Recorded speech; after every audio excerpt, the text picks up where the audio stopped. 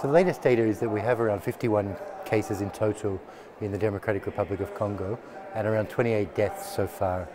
And they're in 3 separate locations, and that's an important facet to remember, that they're not just in one location, they're in 3 places, and that makes it much more complex actually to deal with as an outbreak.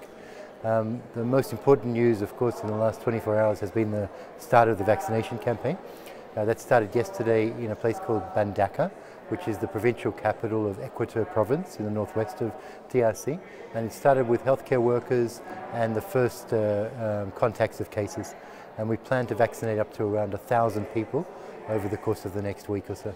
The big game changer was the town of Mbandaka, which has around 1 million people getting infected. That really changed the scenario from a rural Ebola outbreak, which DRC has seen many of, to a small town urban outbreak, which DRC has only seen once or twice. And that's a big shift, and that changed the whole scenario planning overnight. The other thing that really is important to keep in mind is that Mbandaka, that provincial capital, is on the Congo River.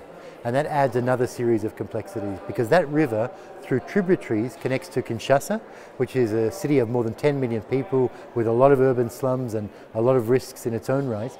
But it also connects to neighboring countries, such as the Republic of Congo across the river and Central African Republic, which is a country already in a dire conflict. So you can imagine, all it takes is one sick person to be transported down that river. And remember, this is a river, you shouldn't think of it as a river actually, you think of it as a highway, because it's the only real transportation mode in that area of DRC. So it only takes one sick person to go down that highway on a boat and end up far away for another foci, another epicenter of infection to be established. So we're really on an epidemiological knife edge here.